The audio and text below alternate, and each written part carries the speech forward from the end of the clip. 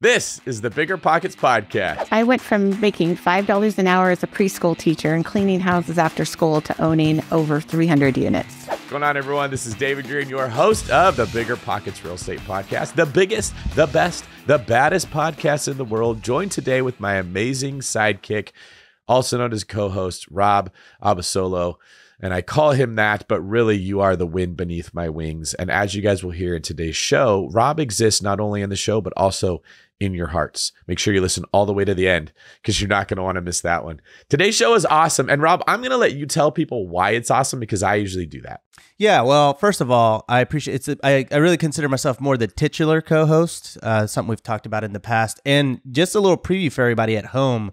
We actually coined two I think they're going to be the biggest terms in real estate in 2023, the Burrocks and the Boxer. So we'll let you guys vote down below on which one of those terms you like the most. But before all that, what we're going to be hearing today is the story of Ann Curry. Very inspirational story, Dave. Very big fan of this because she went basically from making $5 an hour as a preschool teacher to real estate millionaire. And it just goes to show you that we have a lot of people in the audience that, you know, they think they don't have enough money to get into real estate. And sometimes maybe you don't. But I think that the solution to building a real estate empire is sometimes a little easier than you may think. She shows us so many of the tactics and so many of the serendipitous moments that came up in her life simply by just asking for help. And by putting herself out there, and by doing that, she was able to build relationships, form connections with other people that would eventually lead to this crazy portfolio of affordable housing. Yeah, and she did it using a method that isn't the flavor of the month. She didn't follow what everybody else was doing. Ann's story is really cool in that anyone here can replicate it because she's not just jumping onto a bandwagon of whatever the hottest strategy is. So Ann is a preschool teacher that became a millionaire. Whatever assumptions that you have about affordable housing, you're probably wrong. And today's show is going to prove that. You can get guaranteed cash flow from properties from the government. It works. It can make a lot of money. It can do so in a stable way. You just got to know the right way to do it. And in today's show, we're going to get into just that. Rob, what advice do you have for newbies? What can they take out of today's show? I'd say ultimately find someone that's doing what you want to do and doing it well and figure out how to attach yourself to them. But if you're going to do that, ask for how you can provide them value, right? Because at the end of the day, it's a little bit of a you scratch my back, I scratch your business oftentimes. And while there are a lot of people that give back wholeheartedly, you should always try to offer a way to make someone's life easier if you want to learn from them. Yeah. And for experienced investors, you may have misconceptions about what managing Section 8 is like. Well, Ann is going to myth bust all of that today. So make sure you listen and all the way to the end because we get into some myths about Section 8 housing and Ann sets the record straight. Before we bring in Ann, a very brief quick tip. Just remember that real estate builds wealth slowly. You are playing the long game. This is a marathon, not a sprint. So let go of all that anxiety and fear and worry that you're going to miss out if you don't jump in and buy 17 units in the next 3 weeks that you keep seeing on all these YouTube clickbaity titles. Real estate works best over a long period of time. So come up with a strategy that is sustainable, will work, and works around your lifestyle so that you can stay in it until it pays off. All right, let's bring it in. Ann Curry, welcome to the BiggerPockets podcast. How are you today? I am so good and so grateful and honored to be here. So thanks for having me. We are very glad to have you. And you have a pretty impressive real estate portfolio that I want to learn more about. But before I do, let me ask you, what was life like before real estate for you? What were you doing? What was your life like? What was it like to be Ann? Well, I was a preschool teacher and I was making $5 an hour teaching school. And then from school, I would go clean houses for another $5 an hour. So I grew up in a family that was all in the helping profession. So they were all in either nonprofit work or helping work, teachers, nonprofit, social work, that type of thing. And I really thought, since that was kind of all I knew, I thought, well, I guess I'll go be a teacher too, which was, and it was a beautiful family because they were all had these great hearts and was all doing good. So it was high marks on making a life that was making a difference, but it wasn't creating a life that was creating any kind of wealth. So when I entered into, when I taught preschool, making $5 an hour, I also married a social worker. So together we, we're creating a good life with a lot of meaning, but we weren't creating any kind of wealth. So, looking back on this beautiful family of great hearts, I watched them, again, it was a beautiful family. We had a lot of love in our house, but if there was any kind of crisis, it was always revolving around money. So like if the car would break down, it was money. If there was, an unexpected expense, it was this crisis of money. And I just remember thinking to myself, I want to do this different. Is there a way to blend a life of meaning in nonprofit social work and helping profession, but also make a difference and create wealth for our family? So that's really what my husband and I set out to do. Let me ask you one more thing about that, because it's too casual. The way we're saying $5 an hour is like, oh, it's $5 an hour. Yeah. That on the surface, that doesn't seem like a lot of money, but I know that was 30 years ago and maybe inflation. Did it feel like more money at the time, or is it as little as I'm thinking here? It's as little as you were thinking, but it also was more than it is now, I mean, that was back when you could buy a candy bar for, 15 cents or 25 cents. So we got to put it in perspective, but it still wasn't enough money to do all the things that I wanted to do. And when I had my first child, I was just like, I have got to do this. I must. It's no longer like something that I kind of want to do. It just became a must for me. I must be able to provide, the things that I wanted to provide for my kid. So fast forward, my husband and I are married, and he goes into the helping profession, and his boss is a 70-year-old man who was in the helping nonprofit profession, and he owned some rental real estate. And again, it's like this stacking of like, okay, they're in the same profession, but they have rental real estate. Maybe I can too. So one day we were with his boss, and he pulled us aside and he said, just because you're in this work doesn't mean that you can't own a home. And that was the first time that I heard that. He said, what you need to do is if you don't have the money, you can borrow the money. But after you get your first house, what you need to consider doing is take that house, live in it, fix it up, refinance it, pull that money out, and go buy another house. So this is a burr, right? The bird. He was 70 years old, and this is like 25 years ago. And he's describing the burr method, but there was something inside of me that was just like, okay, if he can do it, then I can do it. So he described what seemed like a simple concept. If you just do this, the thing about me is I'm a good student. So if I see somebody doing something and they tell me to do it, I'm going to go do it. Why reinvent the wheel? So he's describing the burr method. So we borrowed some money from my husband's Aunt Sharon for the first down payment on our house. And we bought that house for $64,000. And we put we didn't have a lot of money, but I got kind of creative, and we painted the walls, and we did the landscaping and this and that. And we lived in that house for 8 years until our kids were 6 and 8. And it was only 950 square feet. So we were busting out at the seams in this house. But I remembered what he said. And he said, live in that house until it's worth more to where you can pull that money out. And then you can rent that house and then go buy yourself another house. And he described it like owning boxes. He said, your first house is a little box. And over time, that box is going to become worth more money. What I want you to do is take that money out of the box and go buy another box. So we did just that. I think we need to start referring to this as the Burrox method. Then I met my second mentor and really met his wife at a women's event that I was at. And I just asked the question. I said, what does your husband do? And she said, my husband just manages our rental real estate portfolio. And I said, oh, that's interesting. I said, how many houses does he have? And she said, he has 50 single family houses, and his job is to manage them. And it was at that moment, I had never heard of such a thing. And remember, there's no cell phone, there's no there's no internet at that point. So you're not getting great podcasts like you guys put out where you have, I hear about people that do these things. So that was a revelation to me. And I just said these simple words. I said, would you introduce me to him? And so she did. And when we met, I just said, tell me about how you did that. Just asking simple questions. And that became another kind of, one of the things that I did. I didn't have experience. I didn't have the money. I didn't have the background, but I was able to ask some questions. So I said, just tell me, how did you do that? And he explained how he did it. And then I said the simple words, would you help me do that? And for 7 years, he just took me under his wing.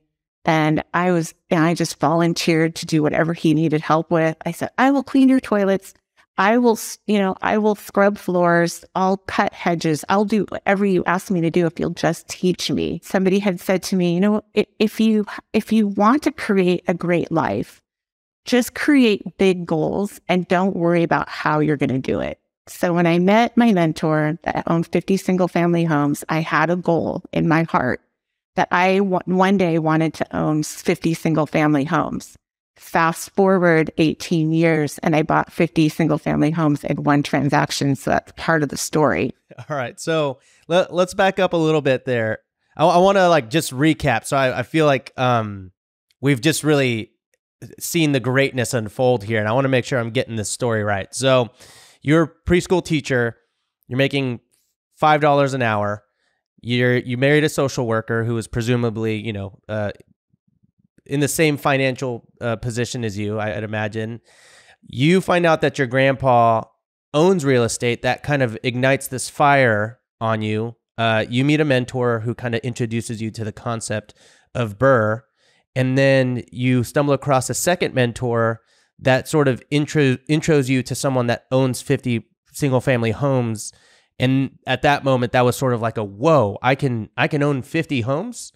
Is that right? Oh, that's so right. And again, going back to really not having the great tools that there are today. I mean, all I really had was kind of this thing inside of me. It was like, I get this thing where I must do it. So when I heard that, it just became my must. And again, the great advice that I got from another one of my, what I would call a mentor more in the mindset space, just said, create goals, even when you don't know how. And then I think what I figured out was if I just ask enough questions, then I'm going to get the answers, right? So, and all great things happen through people every single time. Every time you create a goal and you don't know how, you're going to meet somebody. And that's just the way the world works in my estimation. See, what's really cool is that it seems like the true beginning of, Ann Curry, right, in the real estate world is asking two very simple questions, which was, can you introduce me to this person, and can I help you, right? Or can I help you on your properties? And so it just goes to show that we are all so tripped up on ever getting started over something as easy as you could just walk up to somebody and say, can I help you? So that maybe one day you can return the favor. And it's really cool to see that this was really sort of the catalyst for where you would go. Yeah. And it's probably why I'm so passionate about helping people get started or get to the next step. I mean, I'm absolutely passionate. In fact, I feel like it's my moral obligation to help people. So what that looks like now is we'll have free events in our community where we will, teach people, and I'll take people along beside me and teach them how to do it, because I feel like, I call myself a least likely. So now I'm passionate about helping other least likely people also, make their stake in real estate, because, it's the wealth building, and money is just a tool. So what you get to do with money is where all the power comes from, right? So what are some of the next set of goals that you have for your future? Yeah. So I'm always working off a next set of goals. When I made the 50 house goal, that was about 20 years ago. And again, we were just getting started, so none of that made sense. But I had a goal of owning 50 single family rentals. I wanted to run a marathon. I wanted to make $20,000 a month in active income through my real estate license, which I got later. I wanted to make $40,000 a month in passive income, and I wanted to help my kids get through college by paying it for it with cash.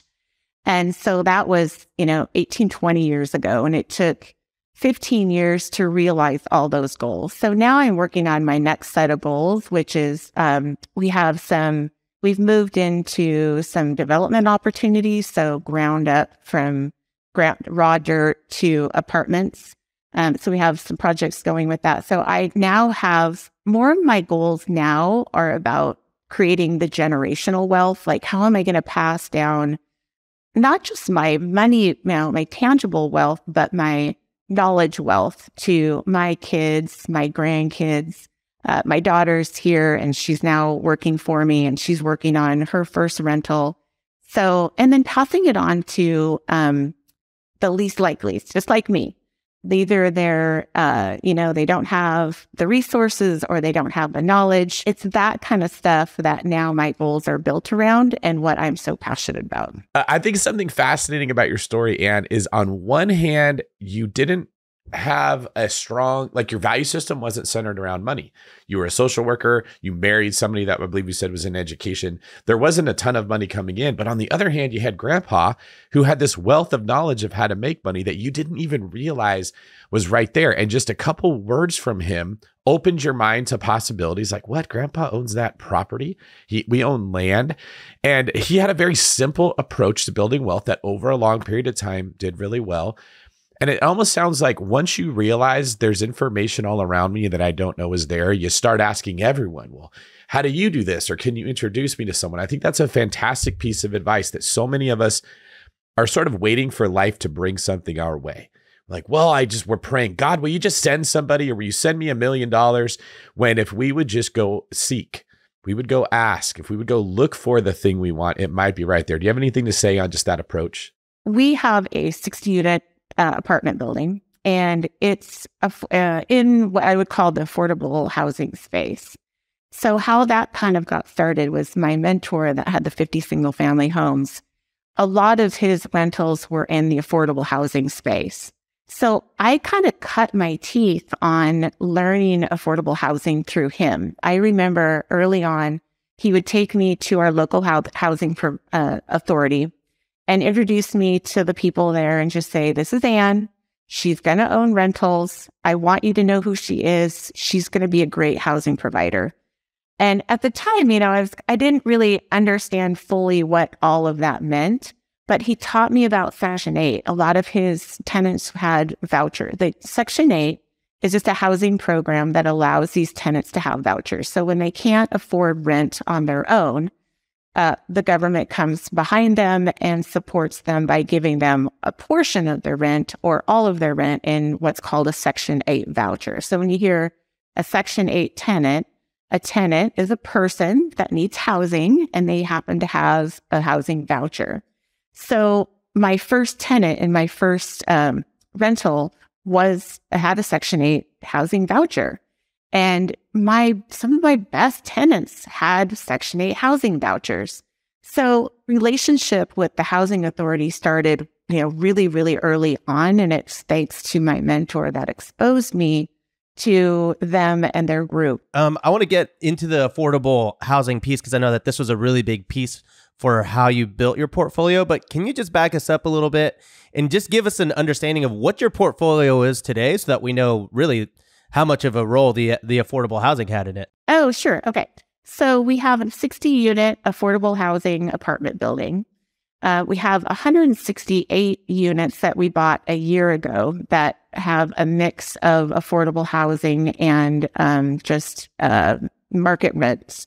And then we have some other development opportunities. We have a 5 townhouse project that we're going from the ground up. We have a mix of some single families, some duplexes, triplexes that, we rent to Section 8 tenants.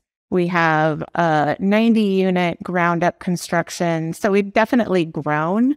And then we have a 30-unit that we're working with the city, and that will have a affordable housing component. But I bought the 50 single family homes were all in an affordable housing community that I ended up buying from the local Tacoma Housing Authority, which I can unpack that a little bit. back to this expansion and contraction with these local housing authorities, always in expansion, always in contraction. When they're in contraction, sometimes that means they have to take some of their buildings out of their portfolio so they can sell them, recapture some income to be able to go buy new product. So in the case of our 60 unit, that was an affordable, so it has the affordable housing component to it. It's kind of cool the way it worked out. When the housing authority bought it, they bought it also with a grant in place. And that grant came from the local redevelopment council. It was at $1.5 million. And that was to renovate it when they had renovated it 18 years before they sold it to me. The cool part about that is that $1.5 million doesn't have to be paid off as long as you run the building with this affordability component to it. So where that was a benefit to me when I bought it from the Tacoma Housing Authority, that ran with the property. So I assumed that $1.5 million grant as a second that has no debt service and is totally forgiven as long as I run that property as an affordable project through 2031. So that's a cool opportunity. For the housing authority, what the benefit for them was they needed to sell that 60 unit because it was 18 years past when they had last renovated. They didn't have the cash. They'd have to pay prevailing wages, which is 30%, 40% more than what I would have to.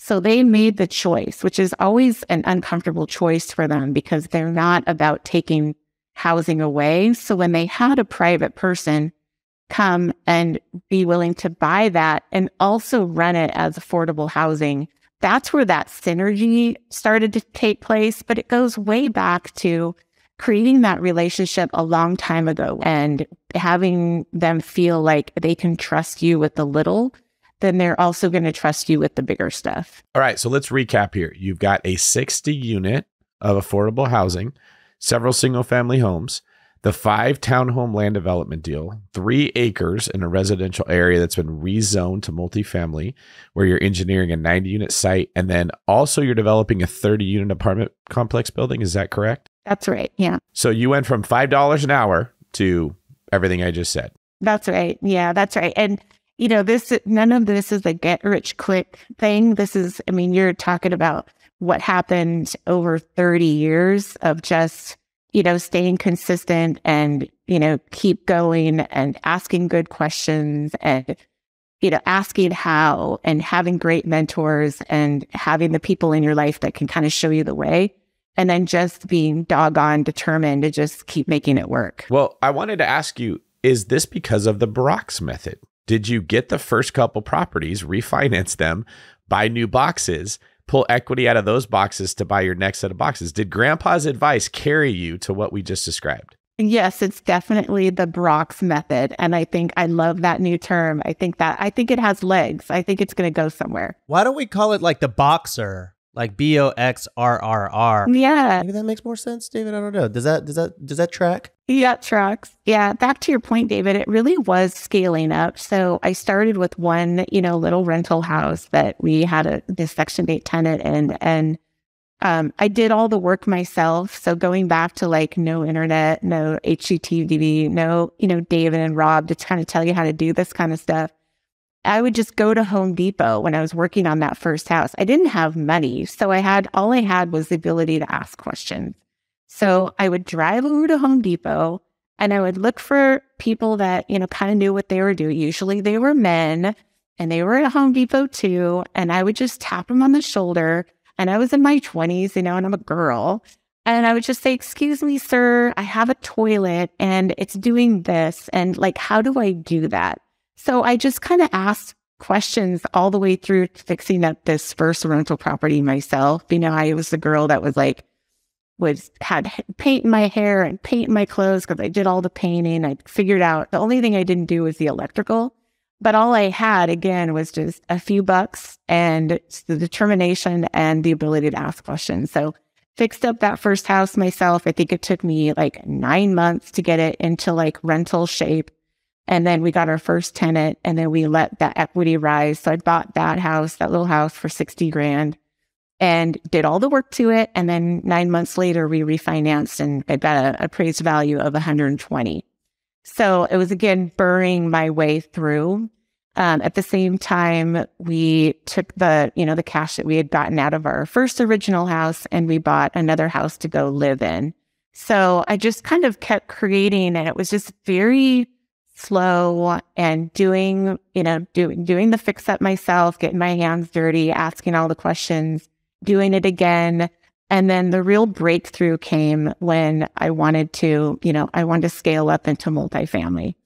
And so this was probably 10, 11 years after I bought my first rental, put together, a few little single family homes. But I thought, now I want to own a 20-unit apartment building. Like, that was my big goal.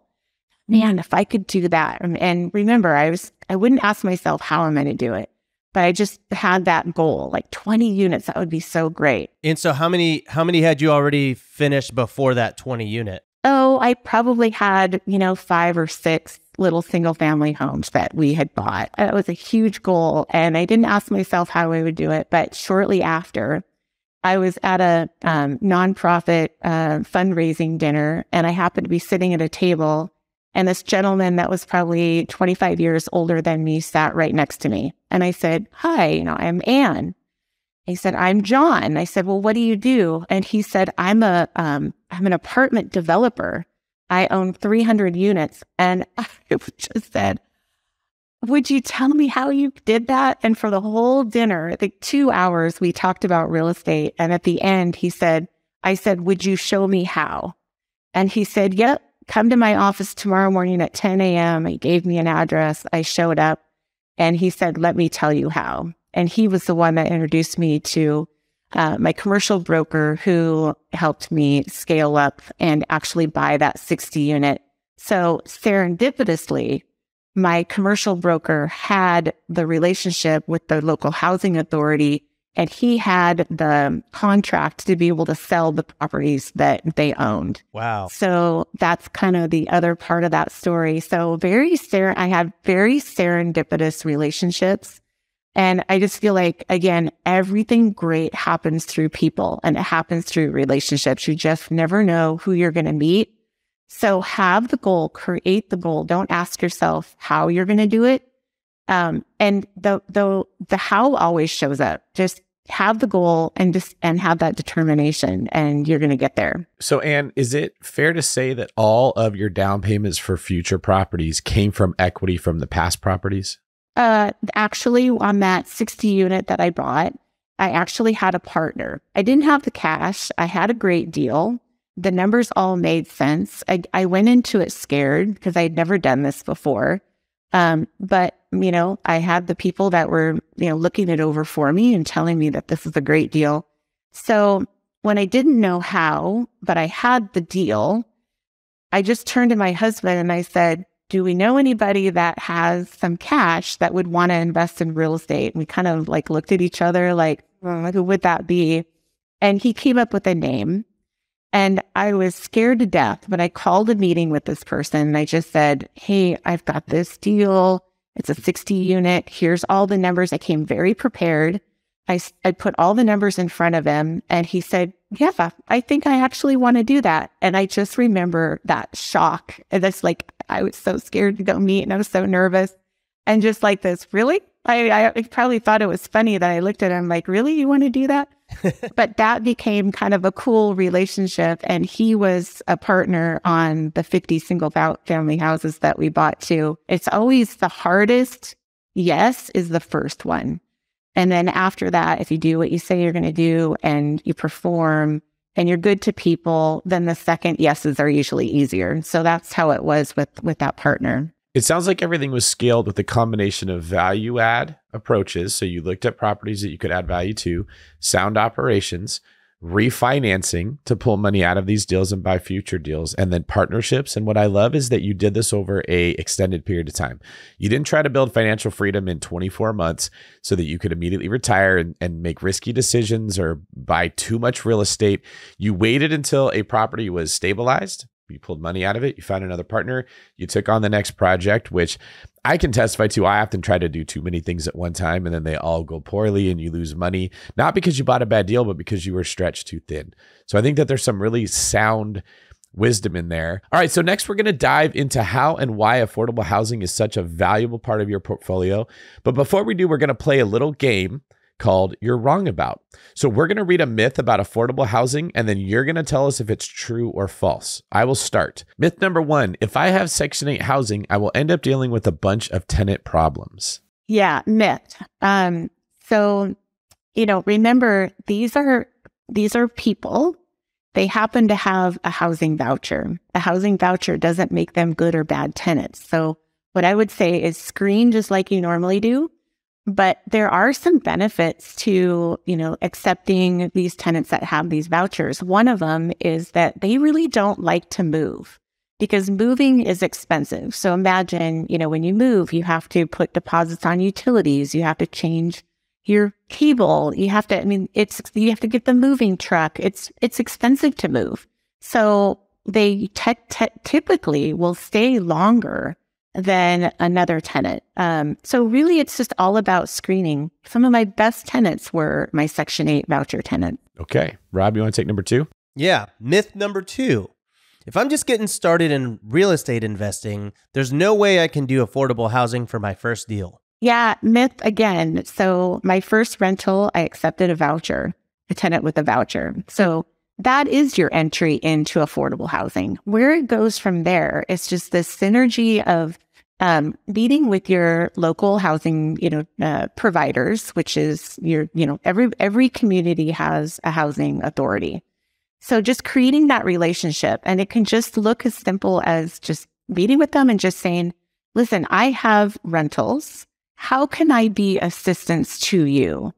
And that is such a powerful statement and a powerful question. So I just used this actually last week because we bought 168 units about a year ago. And I've had a few meetings with the new local housing authority in the community that I bought. And I met with them and I just said, hey, I bought these 168 units. I want to help provide affordable housing. How can we work together? And there's so much power in that. So if you have one or you have 168, you can ask that question and they're going to tell you what they need. So anybody can, jump into this space. All right. Myth number 3, Section 8 isn't as profitable as other types of rentals. Yeah, myth. So a lot of people don't understand that Section 8 will usually pay at least market or sometimes above market. Now, they're not going to publish what they will pay for, let's say, a 5-bedroom house, a 2-bedroom apartment. That's not published anywhere. But if you look at the history, and it's been the same since I jumped into affordable housing 20-some years ago, they are usually at market or above. The other cool thing about some of these housing, providers are going to give you some grant money for fix-up. So is it more profitable or less profitable? I would say it can be as profitable or sometimes even more profitable than just market rate tenants. Wow. So it's fair to say that whatever assumptions that people have about affordable housing, they're probably wrong, right? Like I think that these are like the top 3 myths that we hear very often whenever we talk about the subject. But you gave very good explanations as to why it's a very feasible real estate niche within the investing community. Yeah. And what's cool is you get to blend that, doing good and helping people along with, creating, an income or creating wealth in the real estate space and provide great housing. And just like you would for anyone else, then, it's a win-win. Okay, as promised, we are going to get into hands-on tactics of how you use your strategy. First question, how do you find your affordable housing deals? Yeah, well, you can find them so there's brokers in your area that have these relationships with the housing authorities. And the housing authority will contract with these brokers to sell some of their product when they are in a contraction mode. The authorities themselves, that's going to be your greatest path, if you, again, you're going to have to start small with the relationship, create the relationship, be willing to help solve their problems. Ask them, just be willing to ask them, what do you need and how can I help? Because a lot of the times that they're even looking for landlords just to get some feedback from, hey, we're thinking about this, or we're changing our policies on that. What kind of feedback can you get? So just volunteer your time and create the relationships. Yeah. So on that note, how do you go about building those relationships? Yeah. Well, like I said, just asking great questions. Be a resource. So be somebody who is going to them and saying, I want to help. Because a lot of times, in their work, people are always needing from them. I need housing. I need vouchers. I need money. And they're always getting the I need. And very rarely are they having somebody come to them and say, how can I also help solve what you need to solve? Like I did in that new community with my 168, I just said, hey, and it doesn't have to be 168. It could be one. When I first kind of approached them with my mentor and created that relationship, I had one house, but I just said, how can I help? Like, what do you need? And I just want to be a solution finder for you. How do you use the prevailing wage to your advantage in these deals? Yeah. So these housing authorities are government entities, and they have to pay what's called prevailing wages, which just means it's about 30 or 40% more than, myself as a private sector person have to pay. So what does that look like? So when you're hiring a contractor, they're paying 30 or 40% more. When they're, installing windows or a roof, they're always paying 30 to 40% more. So it becomes very unaffordable for them to do projects. So when they're in expansion and contraction, when they need to sell off inventory, like the 50 houses or the 60-unit apartment building, that has really come to the end of its useful life. They need to sell that off and be able to put that money that they receive from the sale into newer inventory that doesn't cost, an arm and a leg to keep them up or renovate them. So, as a private person, you have an advantage where you can take, that product and really kind of do it yourself. But that's how you can use those prevailing wages or, them having to pay prevailing wages to you, not to your advantage. What are the different types of affordable housing? Yeah, so there's HUD housing, which HUD provides the Section 8 vouchers, so you have that whole component. There's something called USDA, so those are more in your rural areas. There's individual entities, maybe called redevelopment councils in your areas, and they're all about creating affordable housing. They can have grant monies. There's a lot of money out there because this is, we are in a affordable housing. We're in a housing crisis, but we're also in an affordable housing crisis. So there's a lot of entities that are creating grants to help spur on more affordable housing. And it's really just making contact. I mean, start with Google. Just Google, what are the housing providers in my area? And that's where, if I was going to tell somebody to start, I would just start right there, because that's going to be, that's a lot of relationship creating, and there's going to be a lot of stuff that's going to spur off of that. So how does someone find those phone numbers if they want to call them? Yeah, Google. So that's the beautiful thing about the age that we live in, is that you can pretty much Google anything. So if I live in Tacoma, Washington, wherever you live, you can just Google housing authority in my area. When I made contact within that new market that I'm in and I needed to create that relationship, I simply just Googled, and I just called them up and I said, hey, this is who I am.